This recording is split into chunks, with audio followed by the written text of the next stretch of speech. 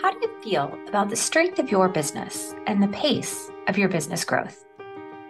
Do you have a steady stream of clients coming in, or is it ebbing and flowing without consistency? Are you approaching burnout from trying things from multiple coaches without being able to achieve the results you want?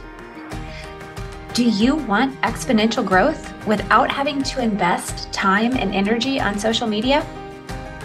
I am here to tell you it's possible to experience that in fourth quarter of 2023 and set your business up for even more growth in 2024. But here's what I see happening. Business owners often hire a coach or mentor only to have to hire several other people to help them in other areas because the coach or mentor doesn't have all the answers. Have you experienced this? Working with a coach only to have to buy additional online courses or schedule strategy calls with other experts?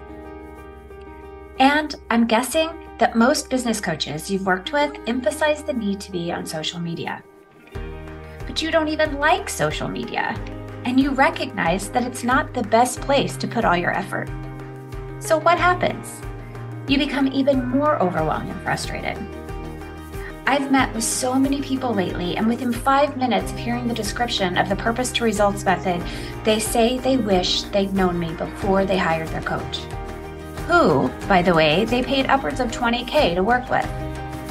The business growth process doesn't have to be complicated. It breaks my heart to see people struggle unnecessarily. I don't want you to struggle. And that is why I created the Purpose to Results Success Without Social Mastermind, the only one-stop business growth coaching program. And the doors are now open. If you are ready to grow your business with simplicity and without an emphasis on social media, you want to apply today.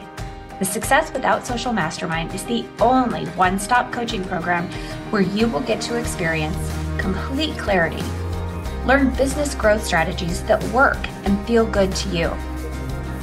Learn systems, processes, tech, and tools, including SEO, to simplify and streamline. Get a thorough review of your website. Get my brain in your business for idea generation, creativity, strategy, and tech. And as an extra bonus, get featured on The Robin Graham Show. Founding members of the Success Without Social Mastermind will receive special discounts on tuition, as well as a lifetime access to our off-social private community. To learn more and apply today, just go to https://successwithoutsocialmastermind.com. The link is in the show notes. You don't want to miss this opportunity.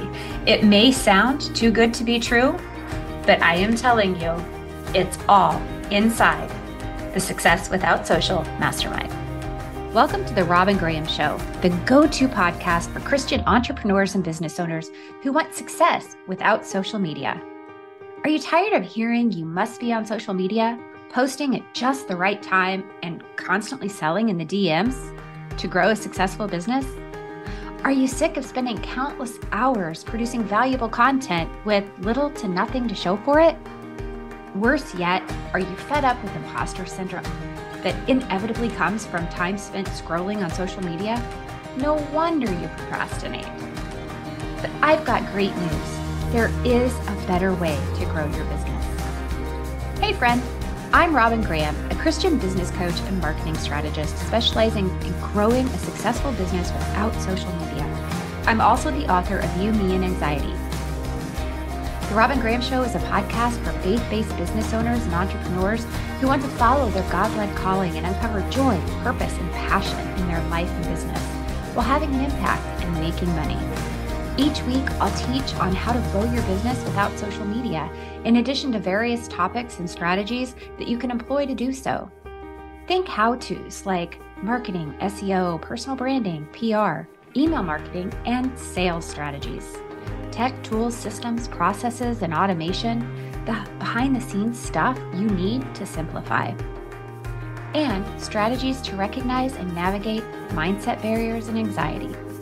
I and my guests will give you the best advice to help you create the life and business of your dreams, with a healthy dose of Jesus, of course, so that you can build a solid foundation for your business and create a lifetime of limitless earning potential while fulfilling your purpose and creating a ripple effect of good in the world. If you're tired of overthinking and doing all the things with minimal results, you're in the right place. I'm all about simplicity, ease, and grace while having fun, creating an impact, and making money. Subscribe for new content every week. And be sure to visit therobingraham.com/resources to download free resources to help you grow your business for limitless earning potential. And if you want, email us at theteam@therobingraham.com. We open all of our emails and would love to hear from you. Tell us what your struggles are, your challenges, or just say hi. Hey friends, welcome back to another episode of The Robin Graham Show. Solo episode today, and I'm going to talk about how you can use photos to improve SEO strategy. Have you ever wondered how to use photos, aka images, on your website to improve your SEO strategy? Chances are no. But photos can improve SEO when you use them correctly. And I'm going to share how today. You can and should use photos to improve SEO strategy. Don't let SEO scare you. Using images to improve SEO strategy is relatively simple and can make a big difference in the ability of your soulmate clients to find you. I realize SEO may not be sexy, but it is powerful and it can be simplified. I assure you. SEO is the best and easiest way to achieve long-term success and to grow your business without social media. Of course, social media can be great for driving traffic to your website if the right people see your content, and it is also great for building relationships. We've got other episodes that focus more on the value of social media compared to the value of SEO, but the bottom line is every single business owner needs to have an SEO strategy if you want to have long-term success. It's all part of the foundation of your business. So that's why this episode is important today. And I want to emphasize that you'll hear me use the words photos and images interchangeably today.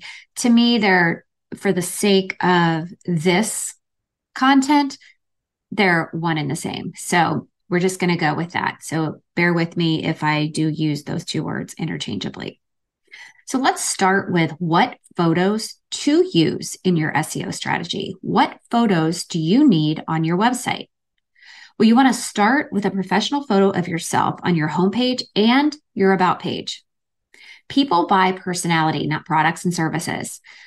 Let people who come to your site immediately see who you are. Your eyes and smile are the gateway to an emotional connection. Your visual presence is key to building your personal brand.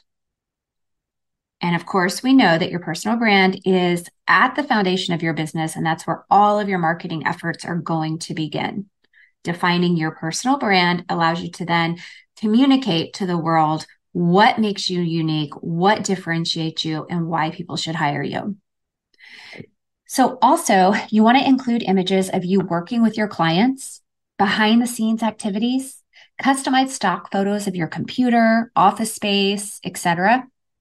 If you don't have photos of your team or of you working with clients, use stock photos. Canva is a great resource for stock photos, and you don't need a pro account to be able to access them and use them. If possible, testimonials featured on your website should include a photo of the person who gave you the testimonial. So where should you use photos on your website? As I mentioned before, you want to be visible on as many pages as possible so that people know immediately who you are. Your header or banner images are real estate to showcase yourself on every page. Every page of your website should have at least one photo. Your blogs should have a featured image, which will help your website visitors readily identify what the blog is about. Even if only a graphic with the title on it, it just adds value. Every time you write copy, for a blog post, think about the keyword or key phrase of your post and use an image that relates to that. And I'll explain why in a minute. Photos are a great way to separate large blocks of copy to make your content more skimmable and to improve readability. Readability influences SEO. So let's dive into the nitty-gritty of SEO for images on your website. And I want to refer you to episode 37. I will have it linked in the show notes because in that episode, back when the show was still the Second Phase podcast, I did a detailed overview of images for the website. And you'll find even more details there that I didn't include here for the sake of not wanting to duplicate. But your image setup will be determined by your website platform. So I use WordPress, and there's an example in the blog post that you can click over in the link in the show notes to see it. So my content that I'm going to refer you to or talk about today is specifically related to WordPress. However, every platform, Shopify, Wix, Squarespace, etc., will have the same attributes for you to populate for each photo on your website. If you haven't been doing this all along, you may feel overwhelmed or discouraged at the thought of this task, especially if you already have a lot of images on your site. Just focus on doing this going forward and backtrack as time permits. This is not something to get overwhelmed about. It is simply knowledge for you to employ so that you can continue to grow your business. So what attributes should you include on the photos on your website? Many people don't know that the purpose of alt text is to help non-sighted people know what is on a graphic or image. Not only can you add alt text to images on your website, but also on social media platforms and LinkedIn. It's a really nice way to support the non-sighted community. When adding alt text, describe in as much detail as possible what is on the photo or the graphic. Include your keyword or key phrase for that page or post in the alt text. So for example, if you have a photo of a woman or person, I'm going to use woman because that's just what most of my graphics seem to have on them because I interview so many women on the show. But let's just use that as an example. So you would say the name of the person, and you could say, or if it's you, your name, and say, I am wearing a navy blazer with a white V-neck blouse with a gold chain. My hair is long and brown. My eyes are blue. I am smiling, looking slightly to my left, but at the camera. Something like that. You want to give as much detail as you can so that the person that has come to your site and is trying to learn more about you is going to know exactly what's on that graphic. And they're going to know what you look like based on that description. So as many details as you can possibly give is great. The next is the title of your image. When you title your image, include your keyword or key phrase for the post or the page.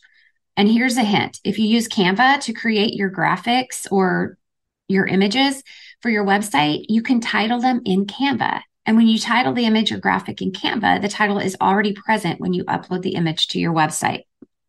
It also makes it easier to find them when you download them to your computer and you have that huge list of downloadable files. It makes it easier to find them that way as well when you go to upload into your website. Next is the caption. You do not need to include a caption for SEO purposes.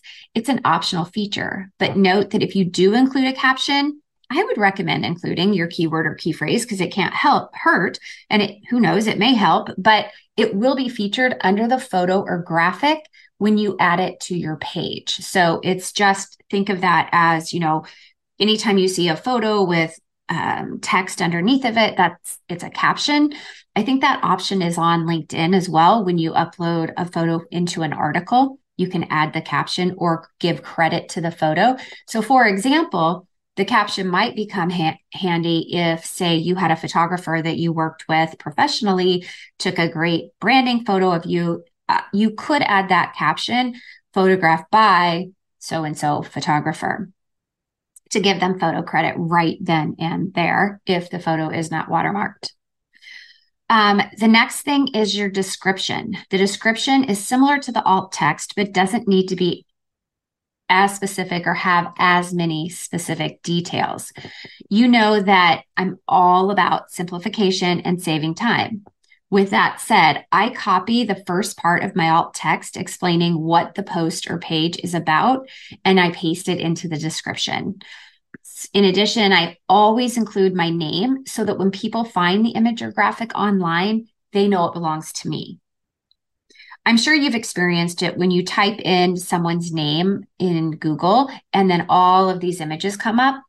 It's really important that your name is there when those images come up because, first of all, that shows them who you are. But second of all, if it is an image that is related to a keyword or key phrase that maybe doesn't have your photo in it, it does explain that you were the one that uploaded this image to a website, and they can click on that and be taken to the blog post about that specific content or that image is related to. The URL will automatically be assigned based on the URL you have established for the page or the post.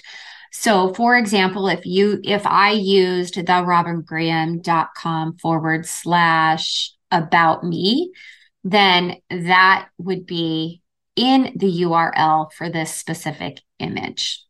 And that would be maybe for my about page. Now, I don't use that slug about me. I have something more specific that is going to be more SEO powerful for my URL and my about page. But that's a whole nother topic. And you can send me a note and ask me questions about that, or you can go to the resource page of the website, therobingraham.com/resource, which I will link in the show notes as well. And you can download the video on Intro to SEO for Entrepreneurs, where I explain a lot more of the URL and the slugs and all that kind of stuff. But you can also customize the URL. However, I don't recommend it because you want to be found with the page or post you have added the image to, and you don't want to alter or confuse or cause an error for a URL. So, and that's just like the principle of overall website health. So I would just leave it as what it's assigned by your website platform. All right, let's talk about the size of images because this does matter. Speed is very important, a very important factor for the overall health of your site. Therefore, you don't want to have large photos that will slow the functionality or the loading of your site. Your images should be no more than 800 pixels on the largest side. In fact, I often use, like if I'm using a square image, I will do 600 by 600 pixels so that it's small enough, it loads fast, but it still has enough resolution that you can see what the image is. If you don't have a program on your computer to size images, don't worry. You have options. There are plugins that you can add to your website in the back end that will compress your photos for you. You can also use Canva to resize your images. And when you download images from Canva, you can choose the JPEG format, which is what I recommend because it's just faster to load. It's easier. And you still have the good quality, but you don't need to have a PNG uploaded to your website. You can use the JPEG format and then size it using the image size slider in Canva. It's so simple, very easy to do. The one thing I want to emphasize is that videos can also improve your SEO strategy, and the same principles apply. When you upload a video to your website, use these same attributes, fill them in, and make sure that your keywords or key phrases are there so that Google recognizes what this topic or video is going to be about. The one thing I want to encourage you to do, though, is you don't want video to slow your site down. So you can do like a slow load on your website, but what's an even better idea is to house your video somewhere else and just put the embed code on your website. And then when people click on the video, it will load for them to watch it. but it's not taking up that immense amount of space and slowing down your site. All right. That concludes the information for today. Short, sweet episode. SEO does not have to be complicated. I just want to encourage you to embrace that fact. It can be simplified, and you can start your SEO strategy using images and photos so that you just have a higher likelihood of getting found on Google, especially if you want to grow your business without relying on social media. And if you want to grow your business without an emphasis on social media, I encourage you to check out the Success Without Social Mastermind Business Growth Program. It is going to be the best place to start. You can learn more about that by going to www.successwithoutsocialmastermind.com. We do have an application process, but the application process is simply because I have your best interest at heart, and I want to make sure that everybody that joins and is accepted into the program is going to be like-minded, and we're all going to be able to work together, support each other, and grow. And as I mentioned before, the link to that free video is in the show notes as well. But in case you don't want to have to click and you just want to go straight there, you can go to therobingraham.com/resources. Thank you all for being here today. If you know anyone who might find this information helpful, please share it with them. That would be great. And it will give them an opportunity to start implementing an SEO strategy with simplicity, ease, and grace as well. And if you would be so kind to leave a rating and review, that's how I'm able to get such incredible guests, as well as help and support more people through this free resource of The Robin Graham Show. And collectively, when you leave a rating and review, that helps create that ripple effect of good in the world and helps more people transition their life and business and the world at the same time. All right, friends, thanks so much for being here, and I will see you Friday for the next Friday Faith Foundation episode. Have a great week. Introducing Thinking It Through, Wins and Wisdom Conversations on The Robin Graham Show. Hey friend, we're doing something new, and I'm thrilled to share it with you. How would you like to be featured on a top 1% globally ranked podcast and ask a burning question about growing your business? This is your time to shine and to tell my community how you get wins for your clients, and to pick my brain, so to speak. I'll answer your question, and you and your business get a major shout out. It's a win-win. You've got nothing to lose. To take advantage of this unique, rewarding, and limited time opportunity, go to bit.ly/thinking-it-through to apply today. The link is in the show notes. And that's a wrap, friends. A heartfelt thank you for being here. I know there are many other ways that you could spend your time, so I truly appreciate you joining me. If you enjoyed this episode and found the information helpful, please take a moment to subscribe and leave a rating and review. Ratings and reviews are how we grow and get amazing guests, and how more people find the show. A kind review would mean the world to me. Oh, and don't forget to share the episode with someone that it will help. And let's connect. You can find me on Pinterest and LinkedIn as therobingraham.com. And be sure and visit the website, therobingraham.com/resources for a plethora of resources to help you grow your business for long-term success. Until next time, remember to smile.